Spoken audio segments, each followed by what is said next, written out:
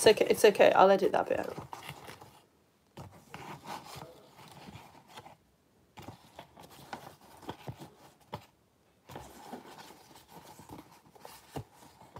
Come on, you can do it.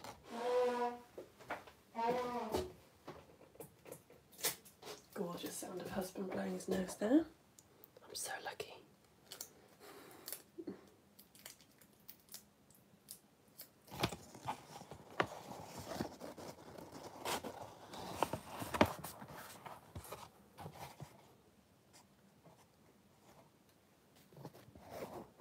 There, that's better. Right. Good 5 minutes of faffing, I'm afraid.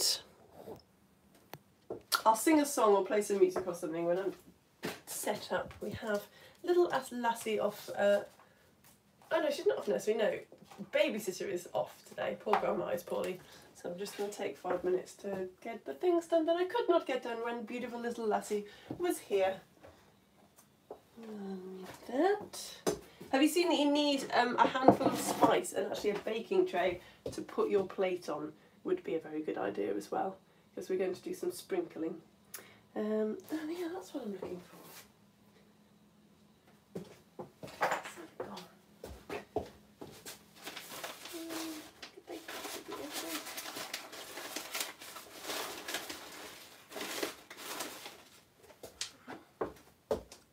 Complete mystery. If I was sitting here, where would I bung those? Oh, I don't know.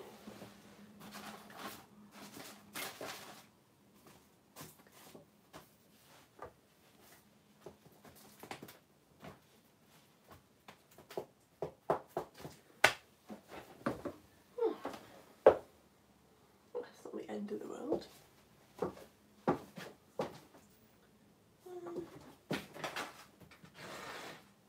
You know when you've lost something and you're like, I'll find it 2 minutes after the lesson and I'll be dead cross.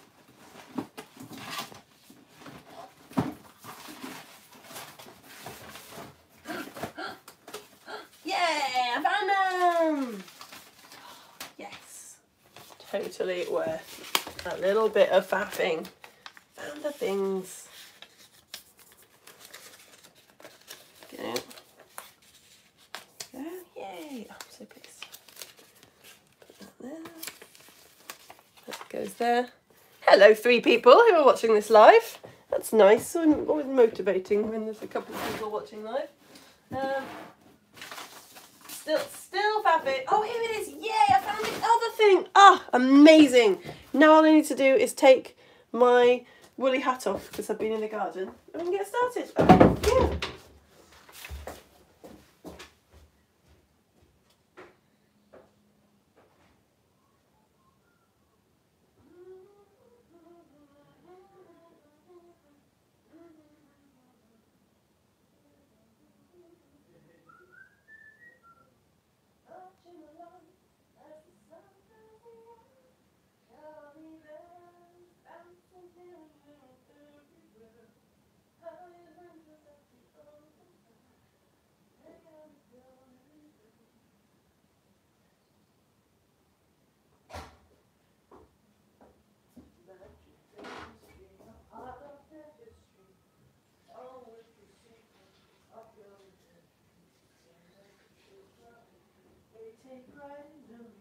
Fight for us one. Whatever they do, gummy bears bouncing here and there and everywhere. High adventure that's beyond compare. They are the gummy bears. Can you guess what my daughter's watching while I do this lesson? They are the gummy bears. Best theme tune to any cartoon ever. All right. Obligatory nose blow, and then I will cease this nonsense. We will teach the lesson, because you're the hardcore ones. You're the people who come and watch without comments. You just want to learn. No, stop keeping us waiting. Okay. And that, kick that over there. And that can go there. All right. I'm flipping. Oh my goodness, I'm so sorry. No, I need to go and get my computer because you might have commented to say who you are. So sorry. Oh, unbelievable amount of wrapping today.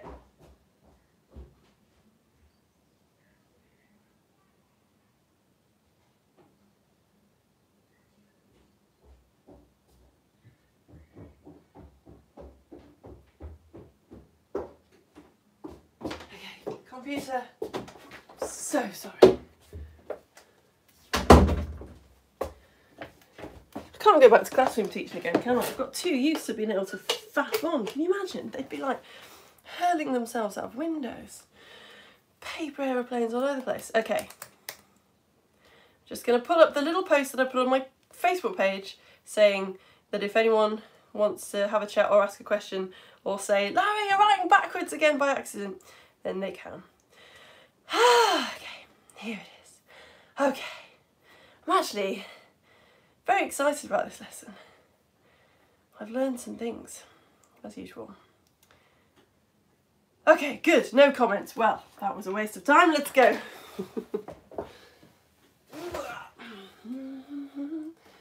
Bouncing here and there and everywhere. Right, I'm so sorry. I'm so sorry. I'm flipping right now. Here we go. I'm gonna flip. You ready? Let's do this. Hello everybody. My name is Lara. This is Theatre of Science. If you are watching this, then you are in the future, probably. So hello and welcome. It's the last reproduction lesson. Finally, we are doing sexual reproduction in plants. So we've done a lot about sexual reproduction in humans. Quick recap, all right? So it takes 2 humans to make 1 new human. Let's say that 2 coloured dots is like a full set of DNA. All the stuff you need to make a person. So the female human with a female reproductive system produces an egg, a cell, a sex cell, an egg which has half the DNA needed to make a person. 50%.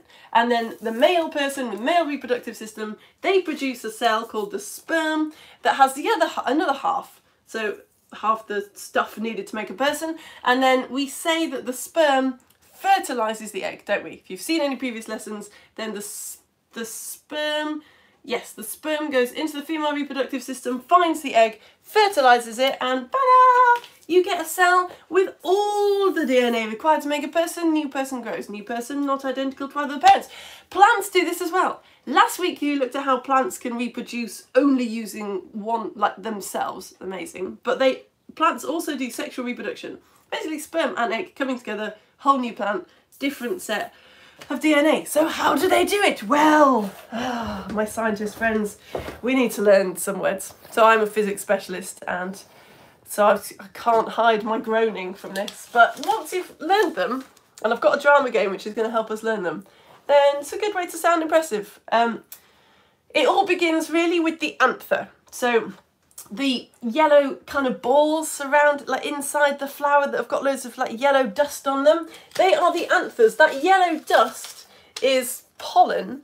Pollen has got sperm in it. It's not just the sperm cell, it's like a little kind of waterproof coating with sperm inside it. So the anther is kind of like the testis of the plant, I want to say. It's like the male part of the plant that produces the sperm.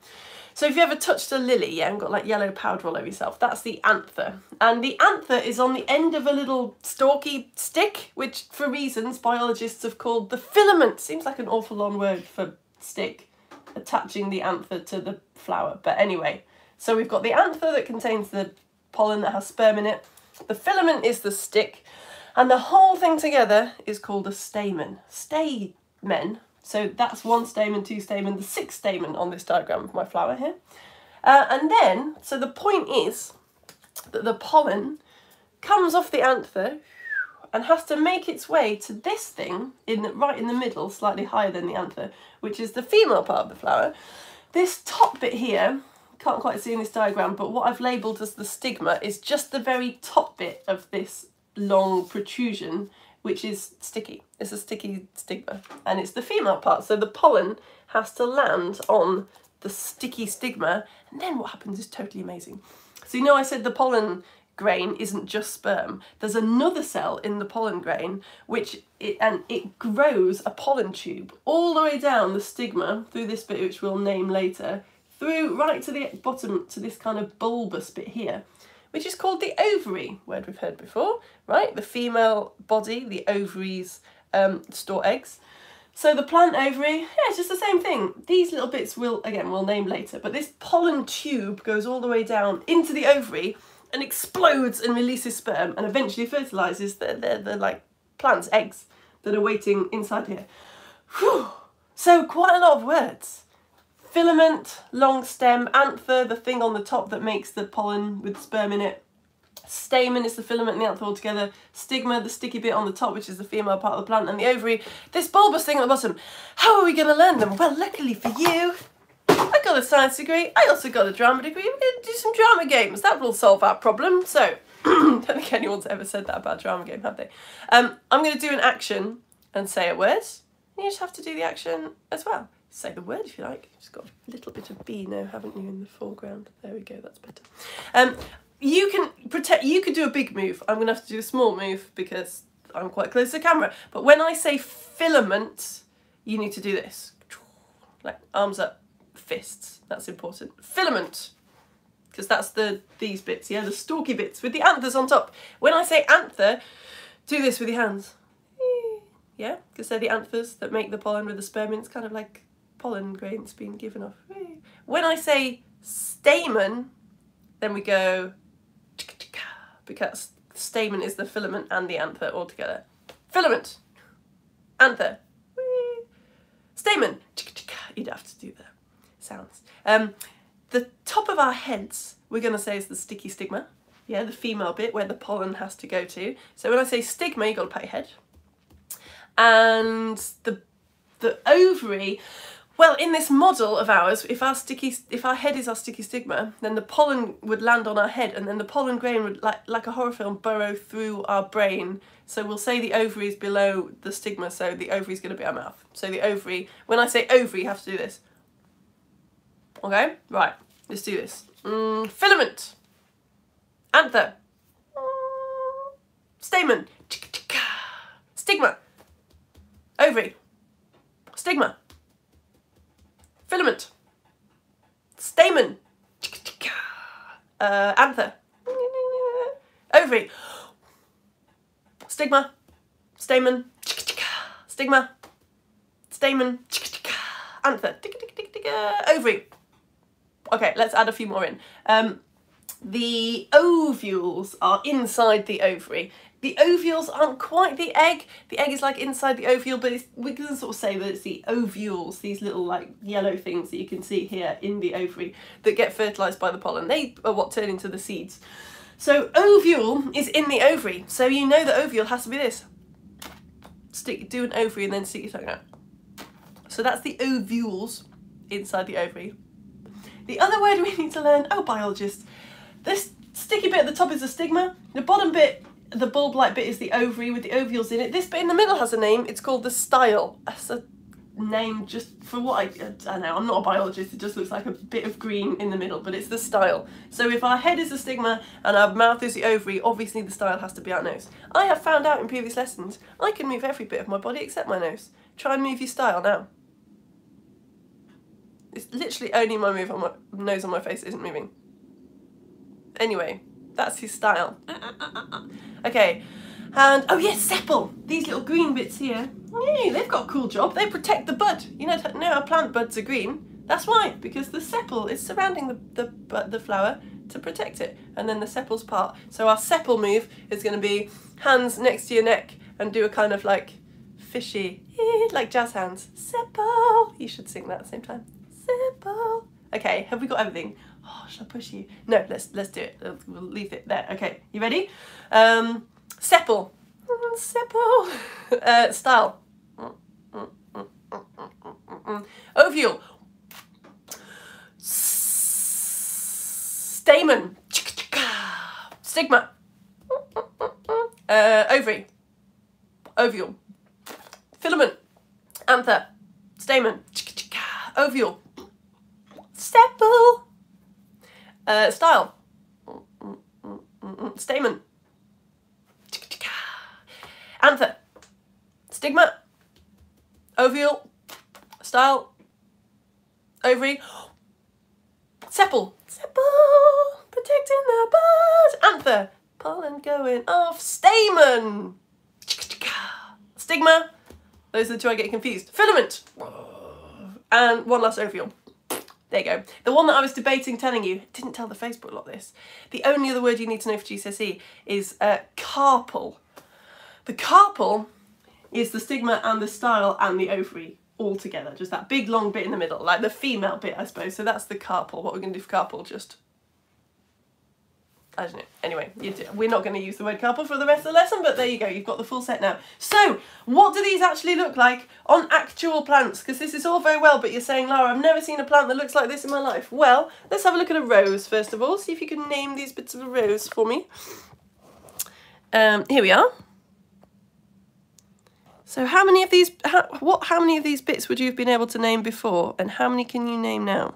Well, I reckon straight away, admittedly it's slightly old now, this rose, but you can probably see some little green stalks with some like big brown bits on the end. Can you remember the name for the green stalk and the brown bit? The filament and the anther at the end, which is producing the pollen. So altogether you would call that thing the stamen. And where's the stigma? Well, I reckon it's these little bits in the middle, isn't it? I need some sort of toothpick, don't I? But these little dry bits in the middle that don't have any brown bits, I think they're the sticky stigma. So pollen would have to move from this brown anther onto the sticky stigma and then would bury down into the ovary, which is down here. See? I only found this one rose in my garden, so I haven't pulled it apart, but since this is the last lesson, let's get inside it and have a look. So plants do sometimes self-pollinate. That means the pollen from one anther just goes straight onto the stamen of the same flower, the stigma of the same flower, but not usually. That's not usually what they want to do. So we looked at last week why genetic diversity is a good thing. So if a flower is pollinating itself, it's only got its own genes. So if a disease like injured one flower, it would injure all of them. So one plant, you know what I mean. You watch last week's lesson. It's good to have a bit of genetic diversity. There we go. So I've cut across. It's not a good time to do a lesson on plants, but you can probably just about see that there's something going on in there. There's some, well, there would have been a seed eventually if I hadn't picked the poor thing apart. Under here as well is a very important bit called the nectary, which we'll talk about when we talk about this guy. My mum always told me that these were called fairy nettles. They're non-stinging nettles. She called them fairy nettles because if you look underneath them, you can just see, look, some little fairy footprints where the fairies have been walking. Mum, I'm so sorry, that's not true. These are called white dead nettles. Those brown bits are the anther again, and you could just see, it kind of looks like a, snake's tongue. Yeah, there you go. Can you see that white bit sort of poking out in between all that's slightly longer than the anther? That is the sticky stigma. So this plant is amazing. If you're a country bumpkin like me, if you grew up in the sticks, you know, check with an adult before you do this, okay? Don't pick one that's covered in dogweed. But if you pick the flower of a white dead nettle and suck the bottom, it's really sweet because it's full of nectar.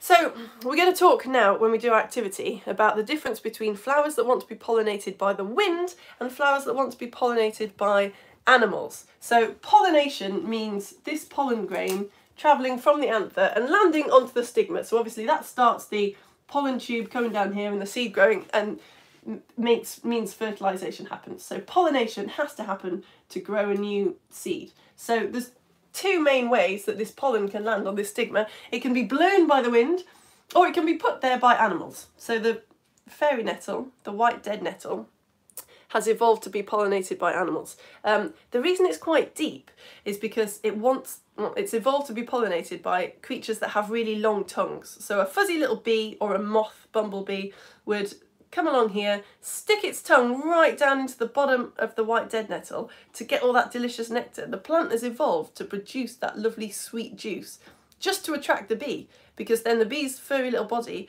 rubs up against the anther and gets some pollen grains on it, and then it flies to another flower, and we've seen how close the sticky stigma is to the anther. So the bee goes to the next flower and rubs up against the stigma, and some of the pollen grains from the last flower go onto the stigma and pollen tube goes down.